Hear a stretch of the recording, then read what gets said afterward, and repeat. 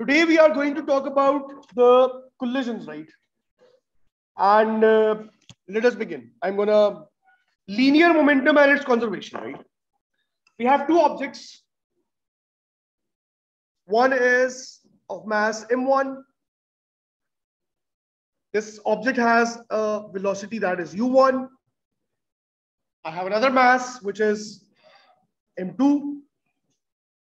This has a velocity which is u2. What happens is that these two objects, they collide. When they interact, they collide. दोनों एक ही direction में जा रहे हैं, एक की स्पीड ज्यादा है, एक की स्पीड कम है. अब एक वक्त आएगा कि दे विल इंटरैक्ट. ऐसे भी हो सकता है कि उस तरह हो जाए, उसमें वो नेगेटिव हो जाएगा. ये मैंने आपको वैसे u1 और u2 यहाँ पे लिख दिए. एक आप, for example, you are playing snooker and one of the balls is going slowly, the other ball is going faster and faster and faster. What's going to happen is the faster ball is going to collide with the slower ball, right? And there's going to be a collision. So what happens is that this M1 and M2, they collide like this. This is M1. This is M2. Now what is happening is that when they collide, there is an action. The first ball has an action on ball 2. We call this the action force. And that is F of 1 on 2. What is happening is that the ball 1 is colliding with ball 2 and it is causing an action on ball 2, right?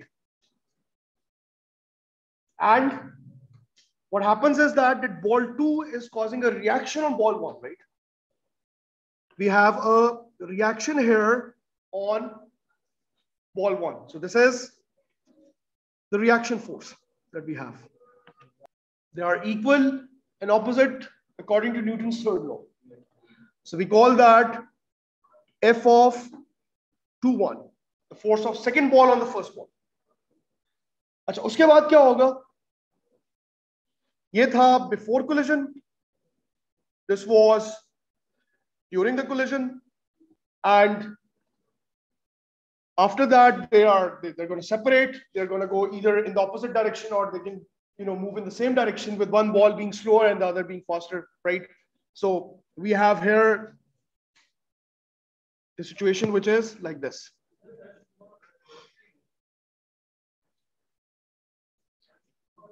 F212 की force 1 पे, F12 का मतलब है 1 की force 2 पे.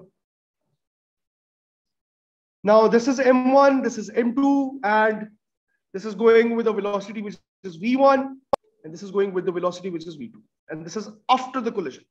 हाँ मतलब लेकिन उनकी velocities की magnitude different होगी, ठीक है? We'll see everything. मैं एक चीज prove कर रहा हूँ असल में. मैं I'm proving here the law of conservation of linear momentum.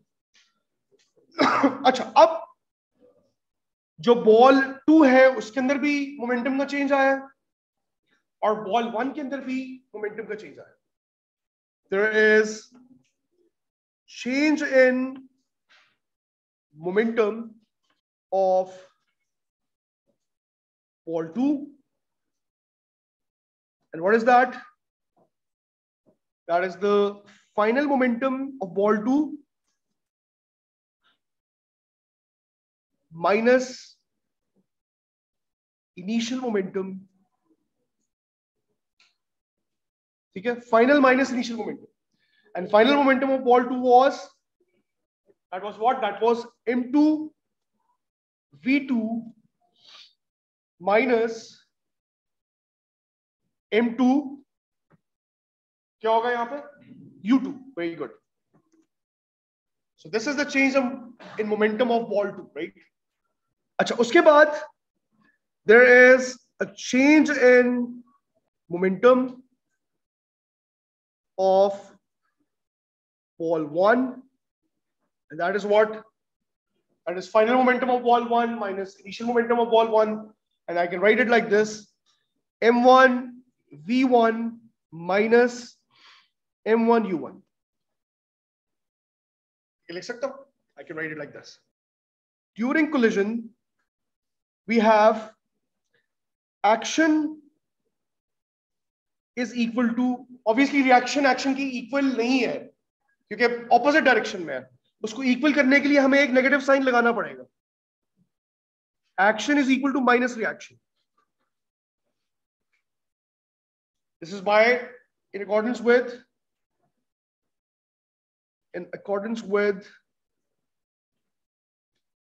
Newton's third law. And as you can see, what is action here? Action was, as we saw earlier, it was f of 1, 2. This is minus f of 2, 1. वो action था, ये reaction था. जो action है वो ball 2 पे हुआ है, तो बॉल 2 का चेंज इन मोमेंटम आएगा. एक्शन बॉल 2 पे हुआ है ना, तो आप यहां पे लिख सकते हैं फोर्स क्या होती है. Force is the rate of change of momentum. Force is the rate of change of momentum, that is change in momentum over time. I can write here change in momentum of ball 2 over delta t is the force. Obviously the rate of change of momentum is the force. Minus is equal to minus change in momentum of ball 1 over delta t, क्योंकि दोनों एक ही time पे interact कर रही हैं collision जब हो रही है. आप इसको लिख सकते हैं, आपने यहां पे ऊपर लिखा था m2v2 minus m2u2, तो आप यहां लिख सकते हैं m2v2 minus m2u2. Can you write it like this? Over delta t is equal to minus, as you saw here, this was m1 v1 minus m1 u1 over delta t. We can write it like this, right? This delta t and delta t, they're going to cancel. They're going to get cancelled all the way. And you will get what you get, m2 v2 minus m2 u2 is equal to minus m1 v1 plus m1 u1. अच्छा, ये उधर चला जाएगा. It is going to be m1 v1 plus m2 v2. मैं m1 v1 को side पे ले गया, लेफ्ट साइड पे, और m2 u2 को मैं राइट साइड पे ले गया. And this is what I'm going to write it like this. m1 u1, मैं इसको I can write it like this as well.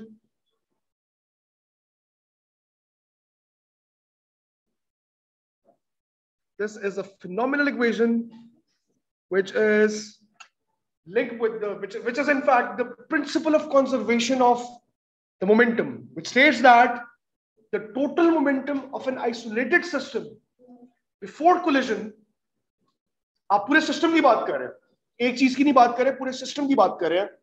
The total momentum of the system before collision is equal to the total momentum of the entire system after the collision, provided that no external forces are acting on the system. कोई बाहर से force नहीं आ रही, आपस में वो interact कर रहे हैं. या आप इसे कह सकते हैं, it's an isolated system which is isolated from the surroundings.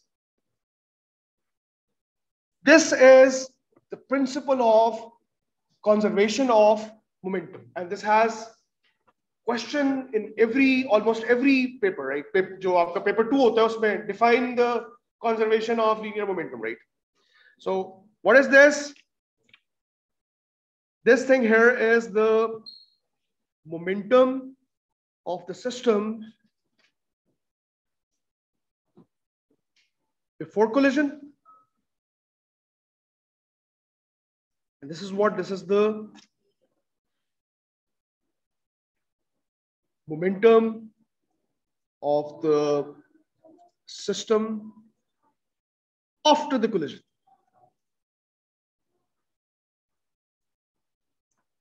m1 u1 plus m2 u2 is equal to m1 v1 plus m2 v2. Very, very, very important equation, which is going to be used much often in the questions